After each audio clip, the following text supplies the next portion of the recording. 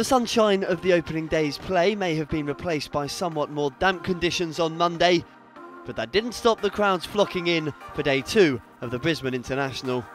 The torrential conditions meant play on court 1 was delayed, perhaps a brief respite for the remaining tournament seeds, having seen Jelena Jankovic and Andrea Petkovic bow out on day 1. When play did eventually begin, it was Dominika Cibulkova that emerged, trying to avoid adding her name to the list of big-name first-round exits against American Madison Keys. A tough test against one of the WTA's brightest rising stars.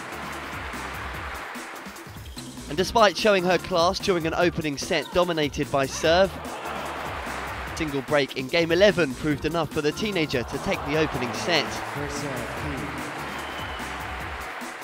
Cibulkova struggled to regain her composure following that stumble, and Keys took full advantage, breaking the Slovakian world number 11 3 times in the process.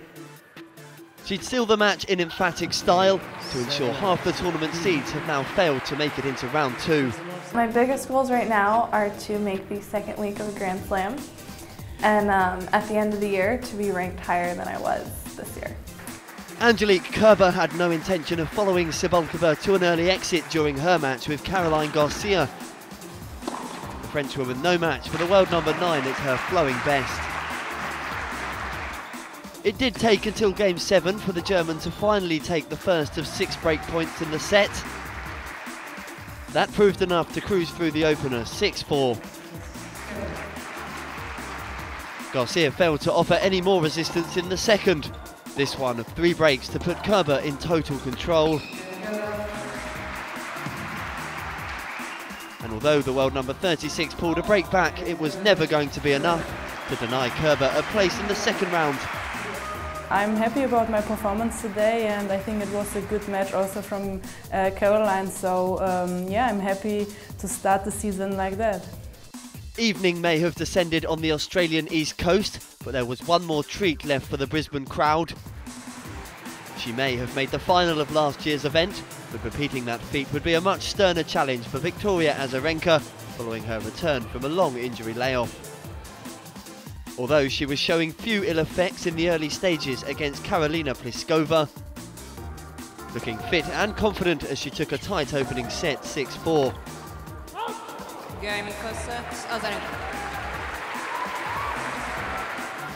The going got considerably tougher in the second,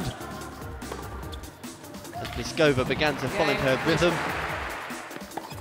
And after wasting a couple of match points, Azarenka was forced to play a draining deciding set, as the Czech world number 23 took the tiebreaker. Second set, Pliskova. 7 games to 6. From there, it was always likely to be an uphill battle for a clearly fatigued Azarenka, especially with the quality of tennis being played by her opponent. Pliskova taking the 3-set victory in just under 3 hours and 15 minutes. Game, set a match, Pliskova. By 2 sets to 1. 4-6, 7-6, 6-4. Well, it's a great feeling. I didn't believe that I can win this match after the first set because she was playing really well without almost any mistakes, so I'm really happy that I won this match.